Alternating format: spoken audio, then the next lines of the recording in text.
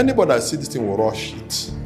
And any marketer will try as much as possible to do a good package before he comes to the market so that he'll market it. But the adverse effect is what we are talking. Not that the product is very fine, of which anybody that sees it will be enticed to go and rush it, not knowing that you may be going into debt. That's the summary of what I would say about this thing. There are certain countries, poorer countries, more hungry countries in Africa that have banned, rejected GMOs. One of them is Zambia. Zambia has maintained a strict ban on GMOs since 2002.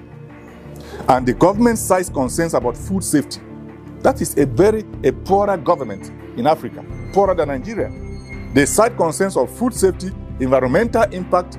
I'm listing those conditions so that you will deduce what is wrong with GMOs. Food safety, because they have been found through research to have indications or implications in some non-communicable diseases like cancers, metabolic syndrome, like general memory decay, that is called early loss of memory.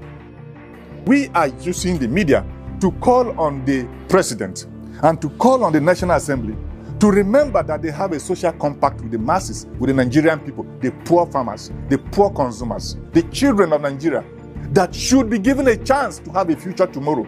At least they should grow to maturity. But with these poisons, I doubt if they can grow. So it's difficult, like I alluded to earlier, that if you go to buy akara, how will you know that it's produced with genetically modified beans? They buy big one. Like for farm, we will select the one where we need to buy it. But for market, they will bring anyone and you will buy it like this. It's a speculation anyway.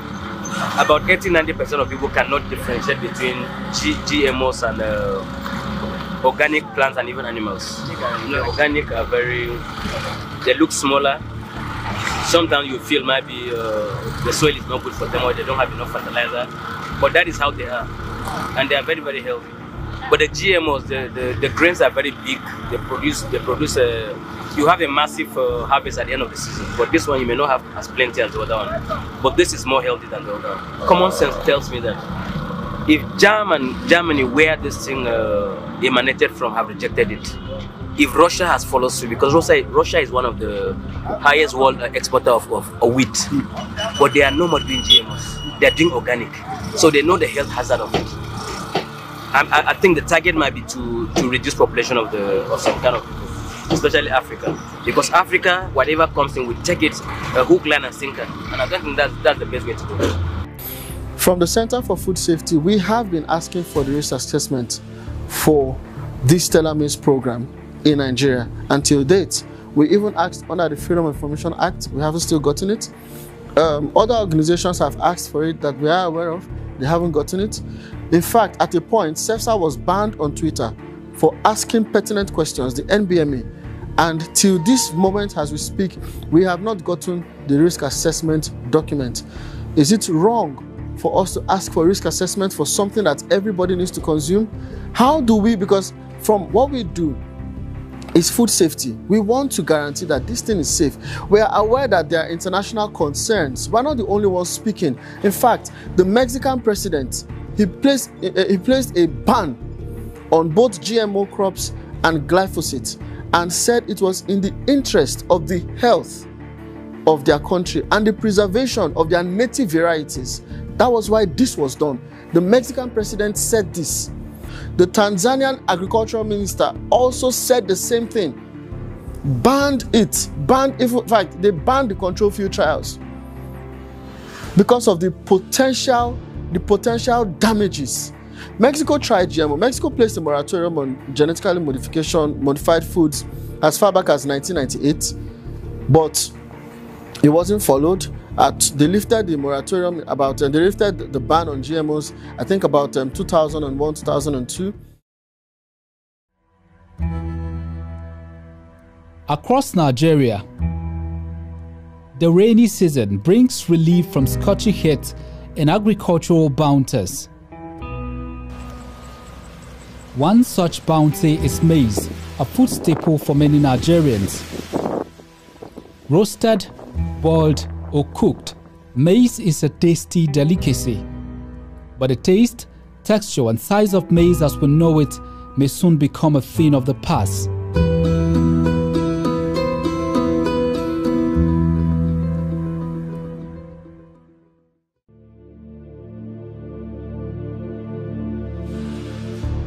Since the early 90s, scientists have been in a race to improve the genetic structure of food crops and animals.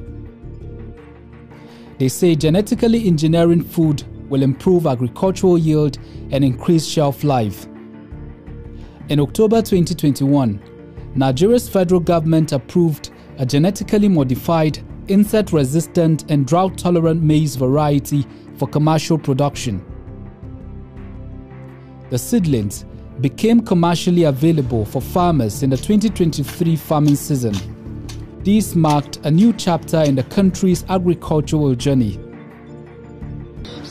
For the average Nigerian consumer, the concept of GMOs is often shrouded in mystery.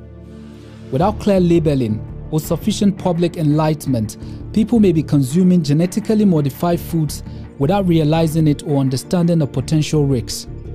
It's very difficult for the common man to identify them, especially in the context of the Nigerian market system.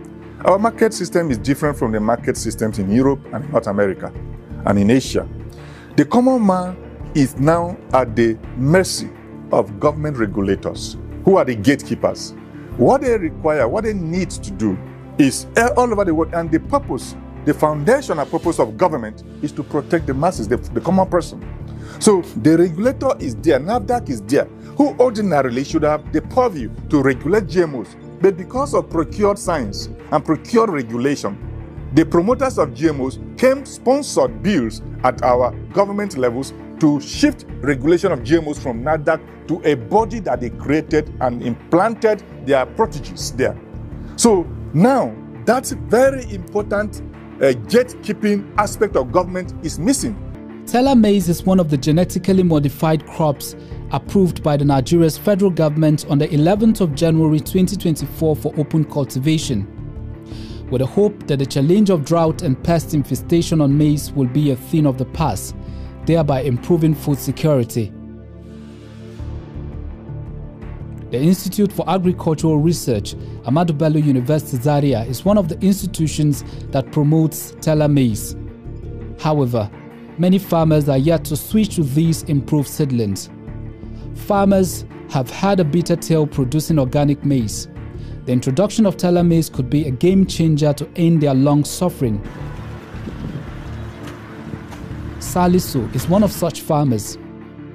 He welcomes GMO seeds because of the high cost of agricultural input and loss of grains to insect infestation. As I'm doing it now, I don't like the way I'm doing it. I also need something that will make the farm easier for me. If I have that GMO now, I will use it, because like this one now, it will produce 3 to 4 bags for me. But that one that you are saying, maybe it will produce 5 to 6 bags. I need it. I will use it because nobody wants to suffer.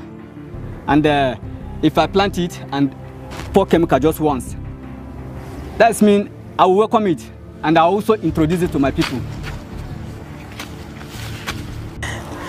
This is natural as the conventional counterparts. While responding to some of the questions raised by the Center for Food Safety and Agricultural Research, the Director, Agricultural Biotechnology Department, says their findings are not based on science. Yeah, what we tell them is that they are highly scrutinized.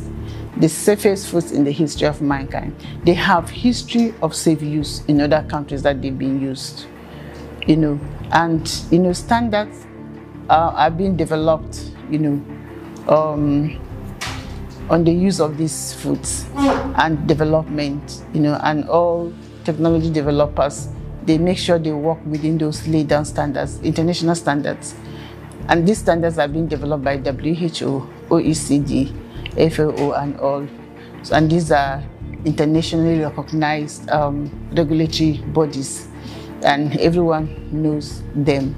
And so, and then within countries, every country, at least before a country begins to commercialize a genetically modified organism, that country must have a safety valve in place, a regulatory agency like the one we have, the National Biosafety Management Agency. You must, first of all, especially a country that is signatory, to the Cartagena Protocol. We have the Cartagena Protocol on biological diversity. So that Cartagena Protocol, of course, provides, ensures that every country that's party to it must develop its own regulatory framework. And that's what Nigeria did, because Nigeria signed the Cartagena Protocol in 2001 and got it ratified in 2003 during President Obasanjo's time. And that's why we had to now develop Biosafety Bill, took it to the National Assembly, which was passed and signed in 2015 by President Jonathan. And after the signing of that act, then came Biosafety Management Agency to just, ensure, to oversee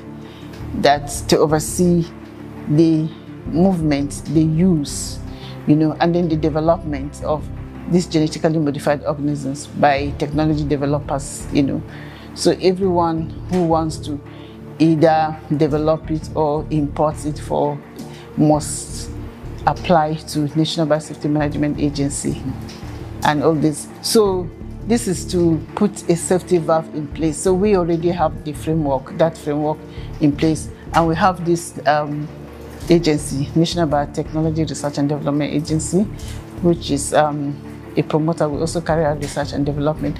Another agric research institutes also do same. And so Nigeria has all it takes. So, and in terms of safety, we are already safeguarded.